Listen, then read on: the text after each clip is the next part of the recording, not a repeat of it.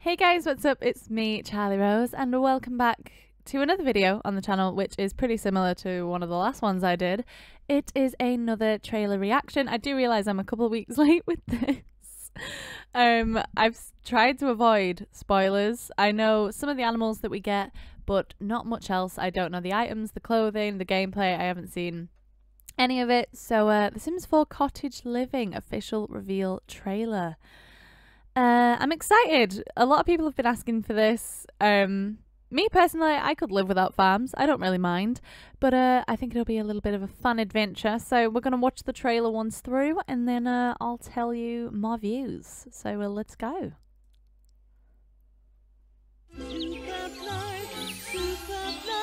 What is this Disney shit?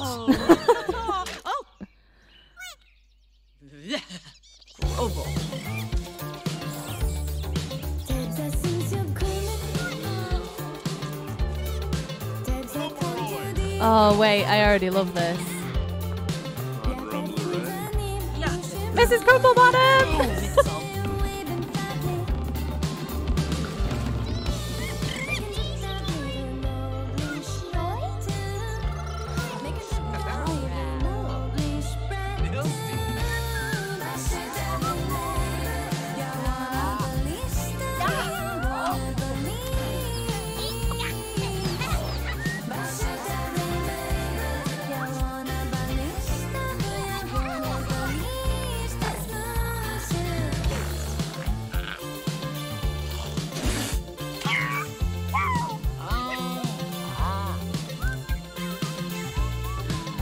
You can grow pumpkins?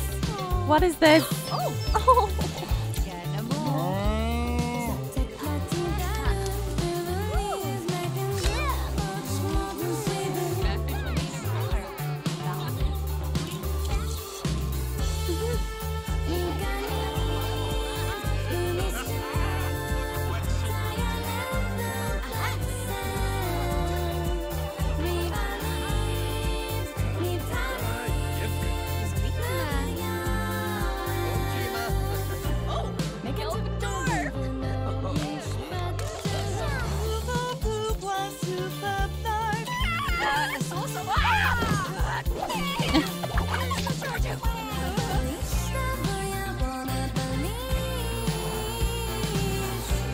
Wow.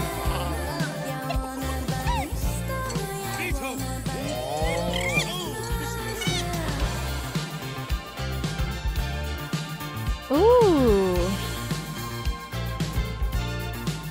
Available July 22nd. Okay. I have a lot to say. Mainly good things, which is surprising for EA because, you know, we never usually get something good. This, to start off with, I realize this is just a bunch of base game stuff, but actually, you know what? Let's skip to, where was it? Was it here? Was it here? This, if I can get it better quality. That's as good as it's going to get. But this, if this is the world, this is absolutely stunning. I just hope and pray that we can go through these places without a rabbit hole. It would kind of kill the experience to make little entrances where there had to be a loading screen to each and every section. But if you can walk up to the waterfall and go to like maybe this little spiral bit down here and over here with the ruins, which it kind of looks like you can because there's Sims walking around these little bits, but nobody up here. I'm hoping you can go to the waterfall. That would be amazing. I don't know whether that's a new dress. I feel like we've got something similar to this already in like Strangerville. I think, anyway, it's very that sort of style. This little bunny is the cutest thing. I don't hate the mesh actually for him. I think he's really cute with his little sweater he's got going on there. Another look at the fashion. That dress, really, really cute. I just hope that everyone in this world dresses like this because it would be pointless if not. But that we've got that guy. The whole little market. It looks very much like an English town. Kind of. We've got the beautiful Mrs. Crumplebottom making a return. If you don't know who Mrs. Crumplebottom is, I'm pretty sure she was introduced in The Sims 2. I could be wrong. That's where I mainly know her from, and in The Sims 3. but that's a whole different story and timeline and everything else that I would have to go through. But basically, if you made sexual advances, or let's say you skinny dipped on a public lot or something like that, or you were kissing, just as simple as holding hands, she would come up to you and, well, whack you with her handbag.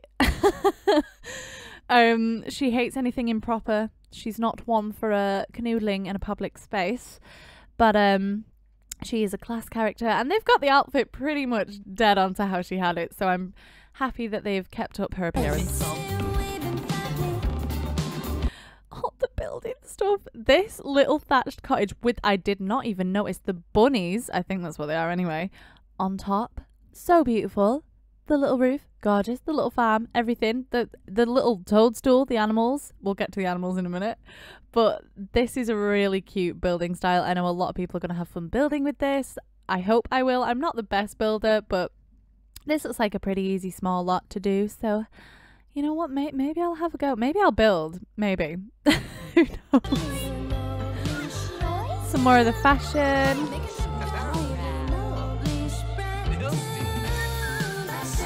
I love this. Just the way this whole farming setup is just looks incredible. The way he's watering the plants, the way they're sprouting. It's so nice.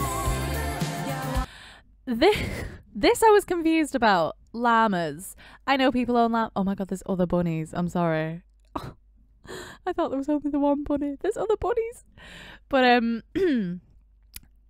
llamas are a bit of a funny one. A lot of people were asking for horses, which I think they could have done minus the llama. It just seems a bit strange to include a farm pack and not include horses, but include a llama instead. But yeah, I don't really know what you can do with a llama other than possibly shave it, which it will get really mad at. And there's a chicken with a top hat and a sweater, which I also did not notice. I'm loving this.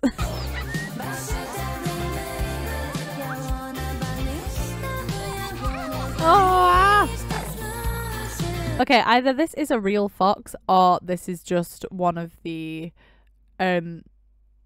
dogs or cats from Cats and Dogs, because the mesh looks completely different. I say mesh, the kind of texture that they both have. You can tell that's from the Cats and Dogs expansion.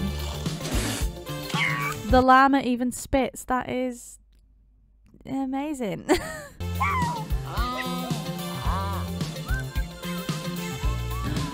Oh, you can grow pumpkins. I love this. Little eggs, and you can hatch chickens, which, you know what? And you can milk a cow.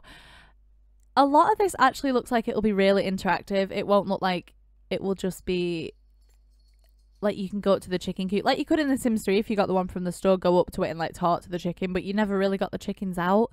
It just looks like it'll be a lot more interactive, and you can interact with individual animals on their own, which I think is a really nice touch on EA's behalf.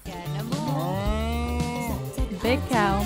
This kitchen set looks very, very similar to the Country Kitchen kit. One bone I have to pick about that is they knew they were going to release a Cottage Living pack, why not just save the Country Kitchen pack for this pack? Like, to me, that just doesn't make sense. The kits in general don't make sense, as you may have heard me rant about in my kits review video. Well, it wasn't really a kit review, kit trailer review, we'll put it like that. Which I will put up in the top right hand corner for you. If you want to go check that out, it also will be in the description. Oh my, wait, are you telling me kids can cook? Because if so, that's an amazing addition.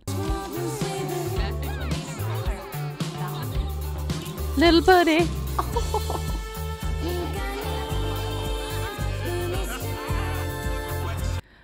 Oh, I can't. Looks like there'll be a little notice board. Okay, this is a really cool feature. I really like the fact, let me just turn down the volume and play it whilst I'm talking. I like the fact that we'll be able to do we'll be able to enter vegetables into competitions and stuff like that and win awards, and there'll be like these little, you know, things that take place. And I don't know whether you can do this or not, but if you can sing And call the birds. Another amazing addition. Why wouldn't you want to have a fight with a chicken?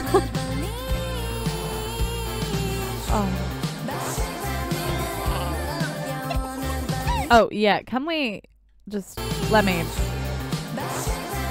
This llama is living life to the fullest, being blue and having his star glasses on. This one also has a little bow tie, and the rabbits do as well. I swear to God, I'm going to dress my animals in some stupid things. But...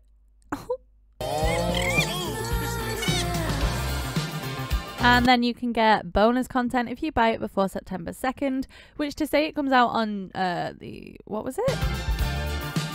When does it come out? July 22nd. So that's actually quite a while away.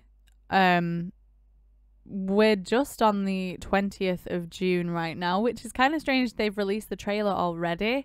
I'm assuming it has a lot of kinks and maybe some glitches that they need to work out, or EA are actually taking their time. So when they do release it, it's not going to turn into a bit of a bag of shit like all the other expansion packs have done, because they are basically unplayable.